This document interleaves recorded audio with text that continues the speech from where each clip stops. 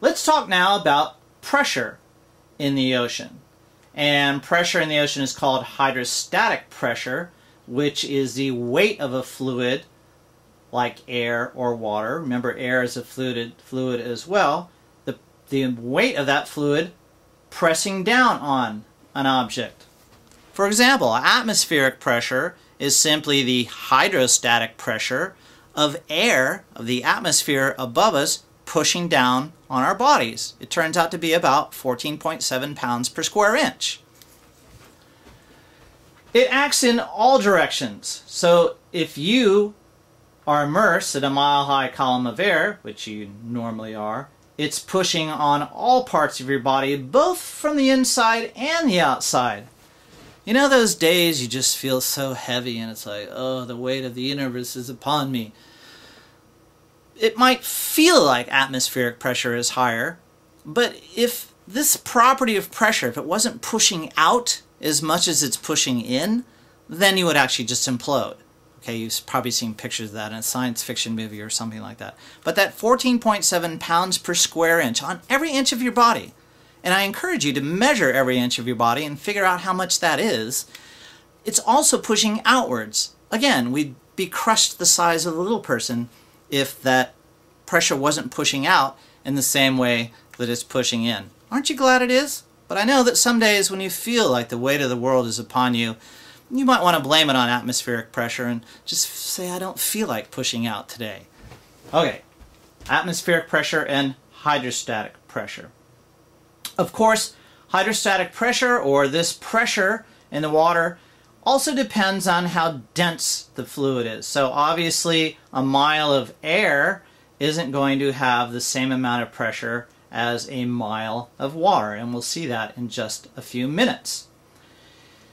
For every really 33 feet, for every 10 meters that a diver or a swimmer or any organism or anything descends in the water, every 33 feet we add 1 atmosphere of pressure.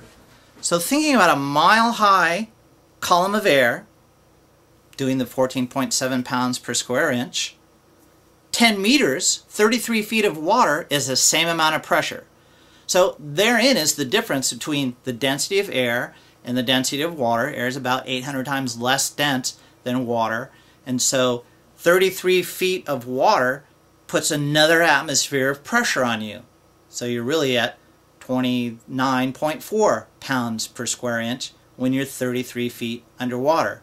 For every 10 meters or every 33 feet, you're adding 27.4 pounds per square inch. Okay, and this is wrong here actually, because at 100 feet you've got the 1 atmosphere of pressure from the atmosphere, as well as 33 feet, 33 feet, 33 feet. So this really should be 4 times 14.7 pounds per square inch. I think I got that math wrong.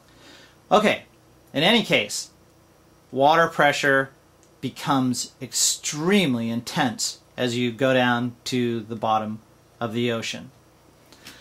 We also define this property called buoyancy, and it's really the place that a parcel of water, or even something like a hot air balloon, maintains within that column of fluid. It really refers to the difference in forces that are trying to push this thing upwards and the pressure of the water or air above it. So if you think about a balloon, it has a certain tendency to want to rise, but it also has water or air pushing down upon it. So buoyancy is simply the difference in the upwards forces and the downwards forces, and as a result, positive buoyancy, right here, means that the upward forces are greater. And so with positive buoyancy, an object's going to rise. Negative buoyancy, such as throwing weights around your ankles and jumping in a pool or jumping in the ocean, negative buoyancy means that the downward forces are greater and you're going to sink. And when you're perfectly balanced, whether it's a hot air balloon in the air or whether it's a diver who's perfectly balanced his buoyancy compensator so that they're neither rising or sinking, That's called neutrally buoyant. So, review this. Downward forces exceed the buoyant forces, something's going to sink. It's negatively buoyant. When the buoyant forces are greater than the downwards one, then it's positively buoyant. And when they're equal, that thing is neutrally buoyant. One of the difficult things to understand or perhaps visualize, but an important thing to understand and visualize, is that water can be positively or negatively or neutrally buoyant. And this is really key to understanding how the ocean layers itself out. Not only the ocean, but lakes as well. If you think about a lake, swimming in a lake in the summer, it's nice and warm and toasty up in the surface waters, and you dive down and whoo, it's freezing cold at the bottom. Well, that cold water is more dense, it's negatively buoyant, and it sinks to the bottom of the lake. Warmer water, on the other hand, rises and stays at the top. When you heat air, you're giving that air positive buoyancy, and it's rising. And in fact, it's that principle, the heating of air, that led to the hot air balloon. Go figure.